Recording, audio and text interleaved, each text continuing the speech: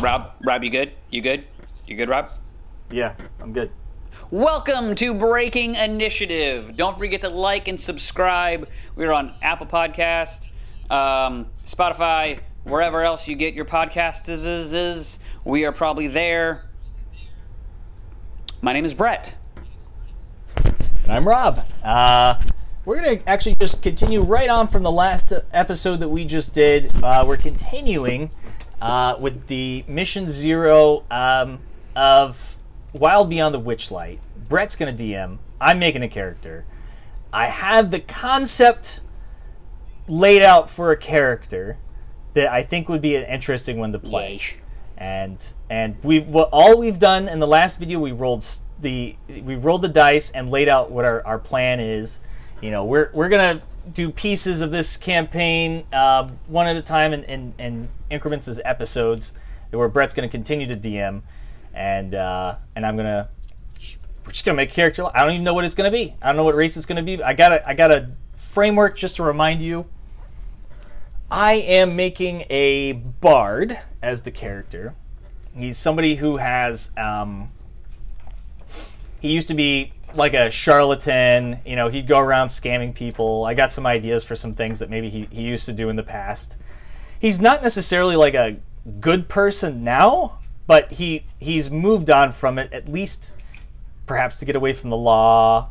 His business is his own. He doesn't share it with too many people, but you know, he's stepped away from that darker past where he really didn't give a crap about anybody, and he heard about this carnival, which is and perhaps that they are hiring or would use someone of his skills. He's a level 2 bard after all. We're gonna make him level 2, and I think that it's like a win-win for him. He can get a job with, you know, on the straight and narrow, and also maybe lay low at the same time. You know, if there's anybody on his tail that's looking for him because of past crimes that he hasn't been brought to justice for. Yeah, so that's my concept. That's his concept. Throw all of that out the window. You are a zombie, Rob. No, I'm just joking. Yes. What? That's not what we talked about. We did a whole episode. Yeah. So that's. Yeah, I'm still fine tuning. As soon as we are done with this, and then the next episode when we start, it's all going to be ready.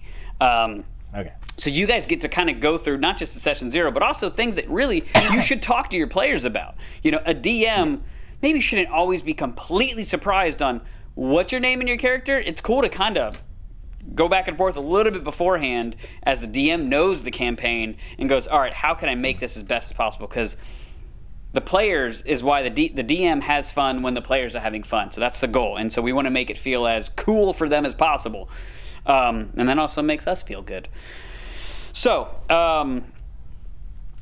we are going to start creating our characters right now. Okay, Rob is creating his bard. I am going to let you guys know this. Don't know how I'm going to introduce him yet. I have ideas. Again, it's going to be fine-tuned and messed with.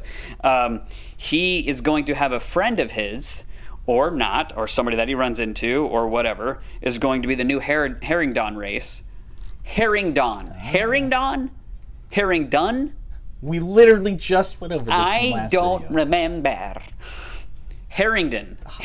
No, it's Dawn. Harbinger. Hobbingdong. Oh, that doesn't sound good. That doesn't sound good at all. Also, yeah, moving on. Okay. Herringon. Yeah, herring gone? Wait, did you say gone? Hair in gone. Herring gone. I keep saying dawn. Whatever. That's definitely not right. Okay, so the other thing, guys, that I did not bring up from the last episode, the time. Whenever we are playing, we're still going to try and stick to the half hour to 45 minutes. Most likely, whenever we do other segments and other videos, we try and stick to the half hour. With playing, we're going to probably extend that possibly to the 45 minutes on whenever it's a good time to stop. You know, so we might stop at 26 minutes. We might stop at 46 minutes, but we're going to really try and stay in that range of kind of playing it out. You know how these live videos, they're not live, but you know, these videos go whenever they're playing. They're not all the same. So you guys know that. All right. So I'm creating a fun herring gone character that I am excited for. It is going to counter Rob's Bard, because just to help. It's only 2 of them. That's why before we let him roll instead of do anything else, he rolled really high. I rolled really high for his character. So we should be good. I'm pretty much just going to play this almost as is, because it's made for level 1. You can start at level 3 if you want to let it be easier. But level 1, but up to 4 characters. And they're only level 2, but they rolled, and they rolled high. And I'm even giving them an uncommon magic item. So, Rob, did we have that list of uncommon magic items? Did you want to roll on that? It's actually common magic. Common magic item, right? Uncommon is a little more. Yeah, common magic items. Right. Yeah. Well, let's. Okay, so I guess I at least know the class I'm going to be. I'm definitely going to be a bard. Okay. I've decided. So, would you allow me to re-roll if it's something that's absolutely useless for my class? What do you mean?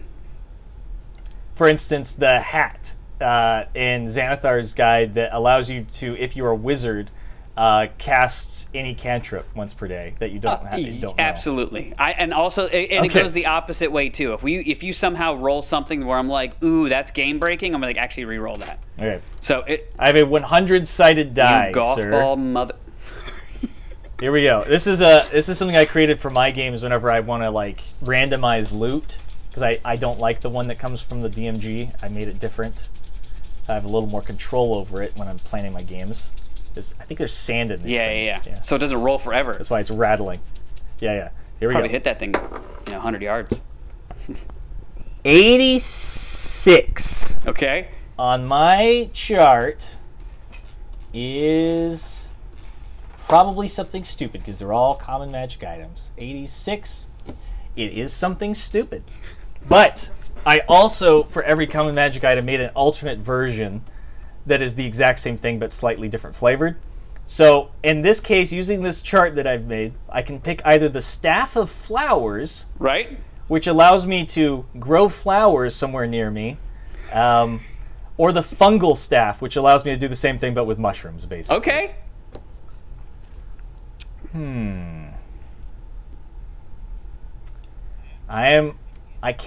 I don't know what I was expecting, but I think I'm still disappointed, but it's okay. We're just going to roll with it.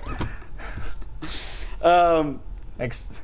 Yeah, I like it. And I like it. Matter of fact, you can choose. You could choose. I'll even give this to you. You don't even have to choose now. You could just wait until, like, you know what? Oh, the Staff of Fungal or whatever is going to be better. And then, boom, whatever you choose for your first thing, that's what we'll just keep it at for the rest of the campaign. Okay. You're welcome. This is never good. All right. Wow. I don't know. They're both so good. I'm just trying to give you something, buddy. But let's see what you got the list up there in front of you. Our rabbit friend, I rolled a 20 and a 7, so it'd be 27. Rob, what's 27? Oh, right. I didn't know he was getting one too. Yeah. I'm gonna give him one as well. 27.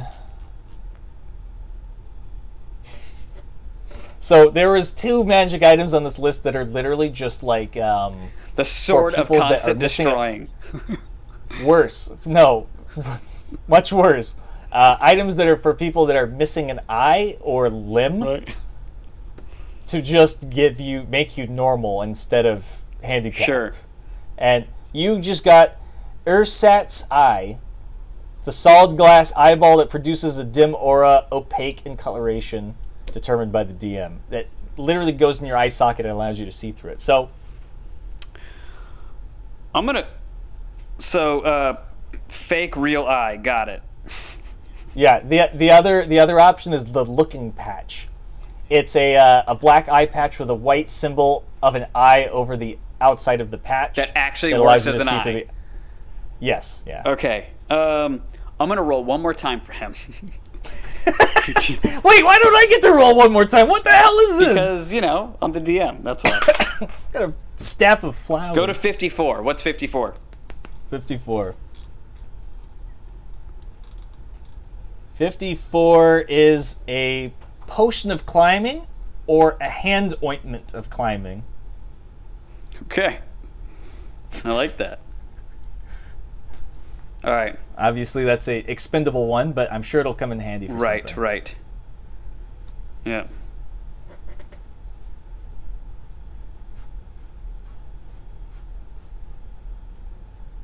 Okay. So, with the Staff of Flowers there, Rob, you can pick one of the other things as well. Okay, thank you. Well, I was gonna have you pick one of either the ointment or the flower or the fake real eye. Oh, I see. Oh, I see. Okay, so it's already been rolled. Okay. I'm going to go with I think we're going to go with the Ursat's eye. Oh, really? Give yourself some personality. Yeah. So he's going to have like a gemstone eyeball, basically. No, wait, is that what it was? It was a Ursat's... A solid glass eyeball that produces a dim aura. You can like flavor that however you like. You could have it to where it's a solid gemstone, whatever. You could skin it however you like, but that's how it works. All right. Got it. Okay. All right. So, yeah, I'm pretty happy with this. I don't know where I'm going to introduce our friend here, but with you being a bard, I was gonna go. I'm gonna go full on barbarian, but like small, and pick even the small size barbarian. I just feel like that's just gonna be fun. I'll figure out a voice for him for you. Hey, you know what would be a good one is the what is that new one from Tasha's for barbarian? The wild. Like the wild magic one, the path of wild magic. Yeah, that would be an amazing one for it. Okay, I love it. It's kind of like we're doing what Matt Mercer did to create Orly on Critical Role. He did a whole like extra video for like people to just comment on, like, oh, you should do this and da da da. And eventually, he came up with, a bard turtle with a New Orleans accent, southern, with the stutter, and you just kind of, all right, that's what he is. And everybody loves Orly. If you don't like Orly, you're a bad person. Yeah, I like that. I'll come up with a name at one point. Okay. And what was it? Oh yeah. Is it Wild Magic Barbarian? What is it? I think it's Path of Wild Magic. I'm not at that page yet. Right. Hold on. I do have the book, Tasha's book up. Hold on. It is, Path of Wild Magic. I was right. Yeah. I'm totally going to get that. All right. I will create that. Okay, so we have our characters made. We have your sidekick made. We're at 13 minutes into this video, basically. I didn't pick my race. Oh, yeah, I do not have my character made. You do not have your character made. Yeah. So the final touches of my character. I want him to be somebody that looks trustworthy. That would have to make sense, right? They have to be trustworthy. With an eye patch. Gosh. So someone kind of cut of the common cloth kind of person. Let's see. So, I mean, Aarakocra are cool, but I feel like I could make a whole video about how some of these races are just... People just play them like the same stereotypical way that's way wrong and stuff, but we're not going to go into that. Lizard folk, for instance, would be a terrible idea, because how can you be a lizard folk who swindles people? They're just not going to trust you. Right. Satyr is an interesting idea. Obviously human or elf or half-elf. I don't want to go fairy. We already got Harengon, and I want to play somebody that's sort of unfamiliar with the Feywild. Right. I'm going to avoid Eberron races, because I just want to kind of keep this very grounded in its feel. So no, as fun as it would be to be a changeling who is a, charlatan, I'm not going to do that. Let's see. A Leonin. I never give Leonin enough credit and thought. It is one of those Magic the Gathering ones, isn't it? I think it is, I believe, yes. Yeah. Yeah. And I'm not too familiar with their society or anything like that. Tabaxi, though, maybe would be fit a little better if I wanted to go that way. In the mid-maxing side of things, like... I'm not thinking about that too much. Okay, I was going to say, Tabaxi, for the most part, like, even though lions are so much cooler and better, like, Tabaxi, just the movement in Tabaxi is, like, it's unbeatable. But Leonin, just do it, you know? You have, I think you have, like, intimidation is, like, you have something with intimidation, I think. I believe. It was a long time ago, I remember. Now, if I wanted to change up my idea a little bit, I could go Yanti Pureblood. It was where they were just like, sort of almost like or a drow. Ooh, I could be a drow. So both of those races have like a distinctly come from an evil origin kind of society. Maybe that actually wouldn't work. Tieflings are very well accepted. And there's quite a few variants of Tiefling, thanks to a lot of different modules. Gosh, I'm gonna go back and forth on this. Maybe I will just go Satyr. Satyr's from the Fae, though. That's like they are very Fae-like. But you know, maybe you have some background of like the Fae kicked me out because I was naughty when I was a kid. Oh, you know what? I got a fun one. I think I said that thing about Eberron, but this isn't necessarily an Eberron one. I think it was popularized in Eberron. Genasi. I think in 5th edition it's not even considered an Eberron race. It's just become such a core one since 3rd edition. So that gives me 4 options for that. Air, earth, fire, and water. Which one would I want to go? Air can get a little flight. Right. Fire's kind of cool. Yeah, fire's kind of, you know, fire's the min-maxing OP situation. Right. Yeah, but really, I like all of it can be, that's you're talking about combat only. Yeah. I love the good theme. I like this. I'm going, what do they get? Just to see what I'm stuck with, ability I'm stuck with here if I pick one or the other. Obviously, fire resistance for fire. Reach the blaze, produce fire. Okay. So they get some cool fire ability, like spells. Right. I think they all just get like spells and things, right? That's what it was. And then I think water, they can breathe underwater, swim speed, and then water-based cantrip, sheep water. That's right. Yeah. So that's what and then they get some spells as they level up. That's what it is. Perfect. And which one gives me Constitution? I guess they all just give Constitution, right? Oh, and then Dexterity. All right, Dexterity is air. I know I can change this later with it. That's actually a really good point. What's that? Using the Tasha rules, we're going to allow it. I think you said that before we started. Yeah, you can put your 2. You can put your 2 and your 1 wherever you want, or you can do 1-1-1. Yeah. And I'm gonna roll. Yeah. I'm gonna roll to see which Genasi I'm gonna be. Right. Air, earth, fire, water. 1, 2, 3, 4. Ready? Go ahead. Make it interesting. 1. Air. Okay. There you go. I will be an air Genasi. When do you get flight? At what point do you get flight? Oh, isn't it like some sort of mingle with the wind? I think it's like right off the bat. I think they're the one that doesn't get the spells. You can cast Levitate once with this trait requiring no material components. You regain this ability when you finish a long rest. And Unending Breath, you can hold your breath indefinitely. Those are both fun utility things. Yeah. I like that. And it can kind of go into your survival thing, you know what I mean? It's like, you could, as you're running away from somebody or doing, you could just go jump in water and just wait for them to pass by, you know? I don't think I have a name yet, and we're going to work out some of the kinks, I think. We're almost at 20 minutes now. Yeah. But I'm excited. I think the full introduction of the character, fully conceived, with his name, solid backstory, and goals, but you kind of have a feel for what it's going to be. That's all going to be revealed in the next video. Yeah. Actually, and I might even go Staff of Flowers. I'm still back and forth on those 2 things. That'll be a surprise, too. Rob, I'm an easy DM. I'm here to help you. Help me help you. You know, I'm giving you options. I'm a nice guy. Consider that.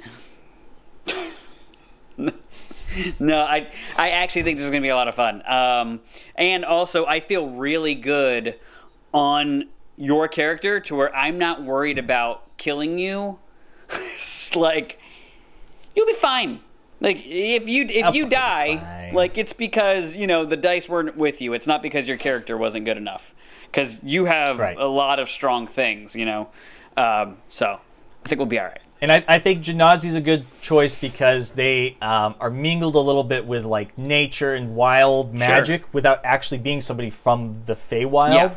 They're almost like born with some sort of gift from either lineage or otherwise that they had no control over or say, and they've grown up in normal society. And now he's discovering this thing that he has some sort of indirect attachment to, you know? It almost adds another layer to it, so I like it. It's a good choice. You know, the other thing that I did want to mention, shoot, what was it? It was, whenever it comes back, I'll tell you. I can't remember, but there was another little thing I wanted to kind of bring up, you know, as like a Session Zero-esque thing. But it doesn't matter, because I think we're good. I'm excited. The next episode after this, guys, is we're going to start it, and we're going to start playing. You know, get prepared for the Witchlight Carnival as it comes to town. That's not how I'm saying goodbye. That's stupid. All right, guys. Don't forget to like and subscribe. Hopefully you enjoyed this. Hopefully this was just good information for people that are just getting started and like or starting a new campaign or with DMs. Like this hopefully this just brings out the conversation piece for you to have with your players. Because this was real. Like this was just real. We were just kind of sitting around and getting it done and going, all right, next time we play, it's game on. So yeah. Rob, you got anything else? Any ending comments? No, I'm excited. I'm looking forward to it. We'll see. It's the first time I've done a solo game in a long time. So we'll see how it goes. All right, guys. See you on the next one.